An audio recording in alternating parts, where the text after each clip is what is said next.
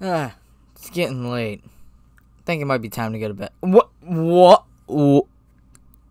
Jeff, it's like midnight. And you're releasing the biggest move of the offseason? Okay, the San Francisco Giants. Okay, they want to be good, even though I don't think they will be good. But, okay, this is crazy.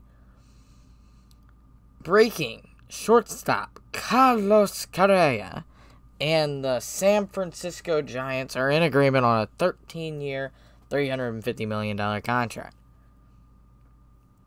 That is wild. As a Guards fan, I'm extremely happy. He's out of the fucking division. Twins might just have to sell now. Fuck yeah.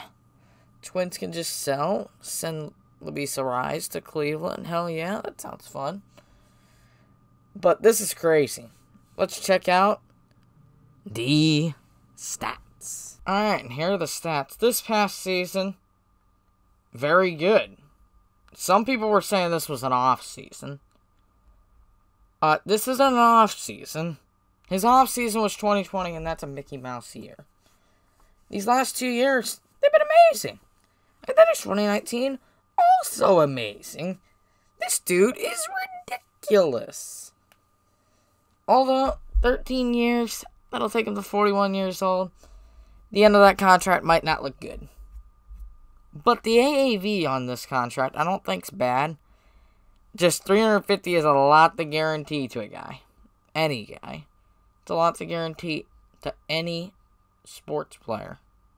That's just crazy. Besides a quarterback like Patrick Mahomes or Josh Allen, you don't see these contracts get handed out a lot. Although, I think it should be just fine.